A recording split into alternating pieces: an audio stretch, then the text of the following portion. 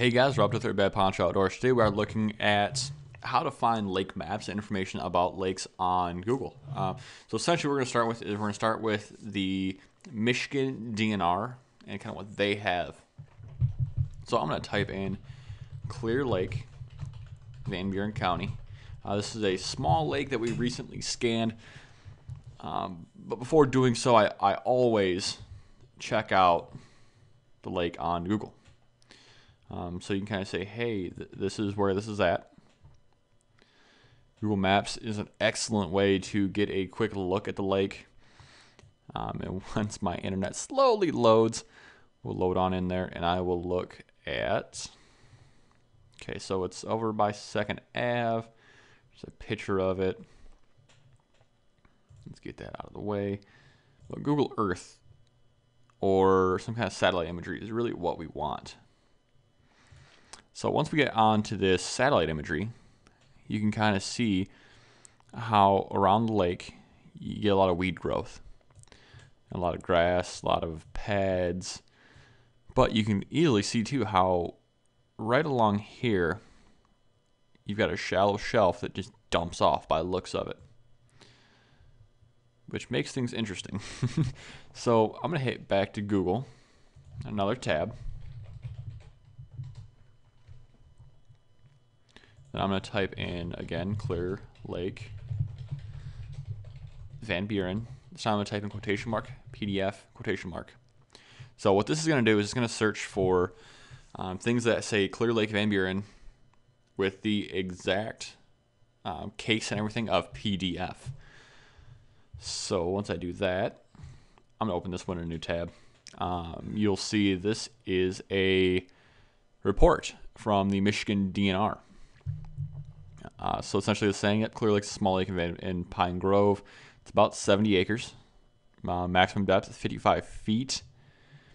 Transitional depth zones of the lake are limited as a result of the steep drop-offs. So it's not a ton of transitional depth zones, so it doesn't, kind of slowly sweep. It just kind of goes pop and jumps right down. For the most part, though, the depths are 30 to 50 feet. So it's a pretty deep lake overall. Your alkalinity, your oxygen content, all that kind of good stuff's on here. I'm just kind of say, hey, the fish should be above 41 feet.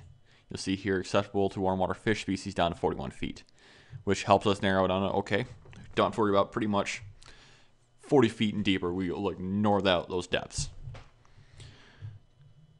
It will tell you that the lake was last mapped in 1962, so there could have been changes since then if there's dredging or anything like that had been done. This lake is not stocked. It has no fisheries management taken to that lake, so it has been pretty much untouched and natural since its beginning, essentially. I'll give you a quick overview. Largemouth, pretty abundant predator, the most abundant predator, 11% of the catch. So we have a lot of bass there. That's nice. And then you'll see that you have on the very, towards the bottom of these reports, usually you'll find a quick bathymetric map. Then you'll find length by age class. Then you'll also find what they have as far as raw numbers of what they caught in their survey. So what we're looking at here. Okay, so largemouth, they're pretty small on average. But that doesn't mean that they surveyed the entire lake. That just means that the small part they surveyed had small fish.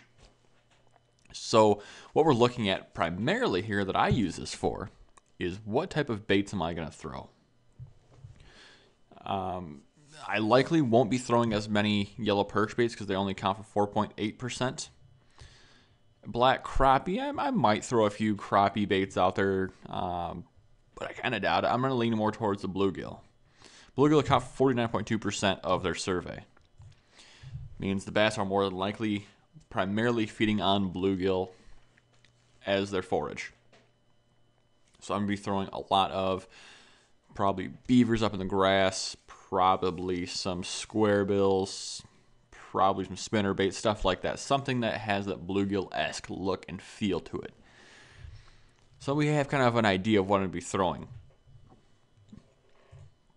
So we know it's going to be pretty deep, but it's got shallows that are shelved. So they'll narrow that down a little bit for me. Next up, we're going to hit back to our Google search. I'm going to take this PDF part out of there. I'm going to type in lake map. So we'll see here that the DNR of Van Buren County has a few lake maps. We're going to hit clear lake. Once this pops up, we're going to start to kind of see the way the lake is built.